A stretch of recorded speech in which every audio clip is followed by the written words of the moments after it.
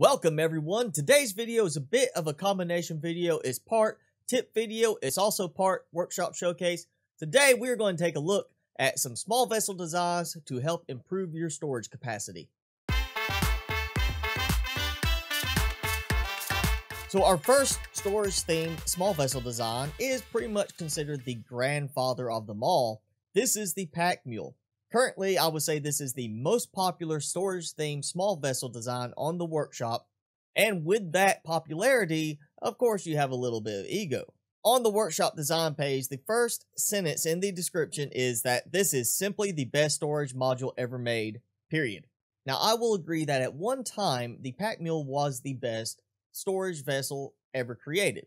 However, some of the other designs I'm going to look at today will give you some extra benefits either in more storage capacity or other production capabilities.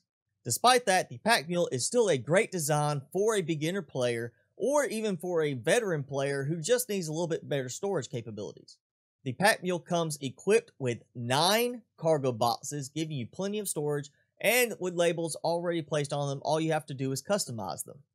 At the front, underneath the cargo boxes, the Pack Mule also has a mobile constructor in case you want to take it out in the field and use it for fabrication.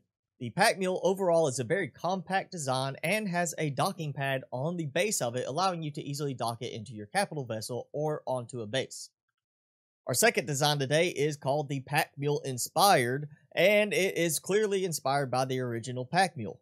Essentially, this design consists of 2 Pack Mules pressed side to side, with some filler in the middle and 3 extra cargo boxes on the top.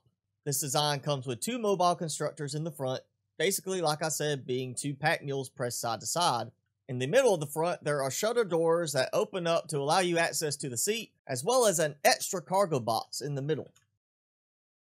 Whereas the Pack Mule has its docking pads on the base, this design has the docking pads on the back, allowing you to dock it against a wall rather than against the floor.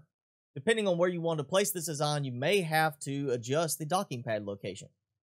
Taking a step away from the Pack Mule design, we're looking now at the cargo pallet.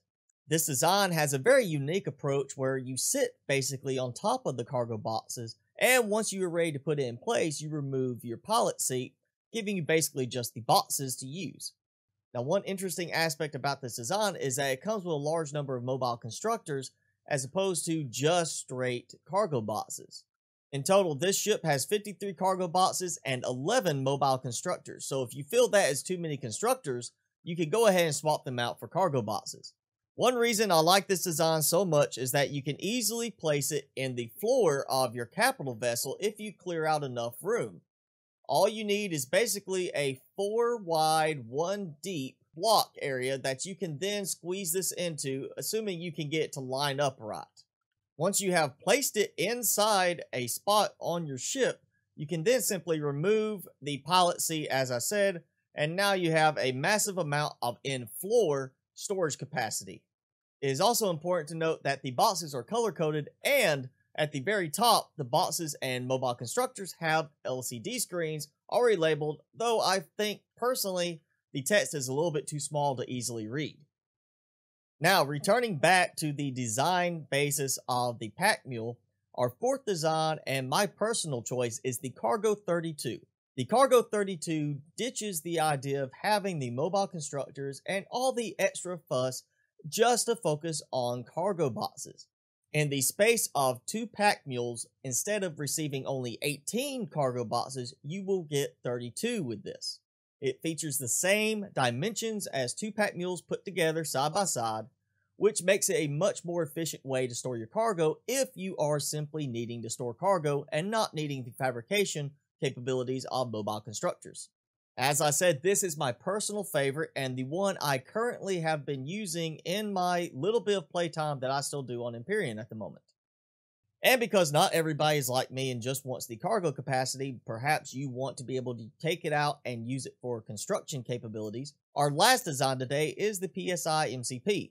The MCP in the name stands for Mobile Container Platform, and it is a great design that you can use both just sitting on your ship or taking out mobile to, say, a resource deposit to mine and produce bars from the resources you obtain. The vessel comes with 14 cargo boxes total, along with a mobile constructor and 3 fridges, making it a really good work platform for you to be able to go out and deconstruct something or build a nice little base somewhere. The ship also has an O2 station that is partially covered by a shutter door, though you really don't need to open the shutter door to use it because you can usually reach the top piece here. The mobile container platform has another unique feature going for it. Besides the docking pads on the base of the ship, it has 2 docking pads on each side of the ship, giving you much more versatility on where you place it within your capital vessel or base.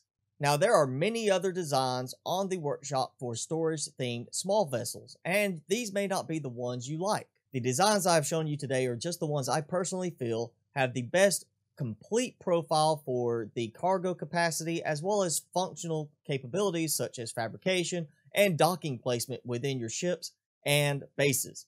I will have a link in the description below for each of these designs if you'd like to check them out, and if you find one you do like, be sure to leave a thumbs up for the creator on the workshop page.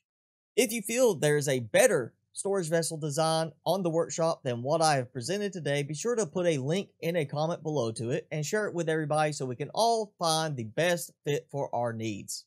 Well, that is it for today's video, everyone. If you enjoyed the video, be sure to hit that like button. Also, make sure you hit subscribe and tick the notification bell if you have not done so already. Leave me a comment below. Let me know what you think about these designs. And of course, as I said, if you have a design you feel is better, be sure to post it in a link below. Well, as always, I'm your host, Mr. Spicy. Thanks again for watching, everybody. Be sure to keep it spicy this week, and I will see you in the next video.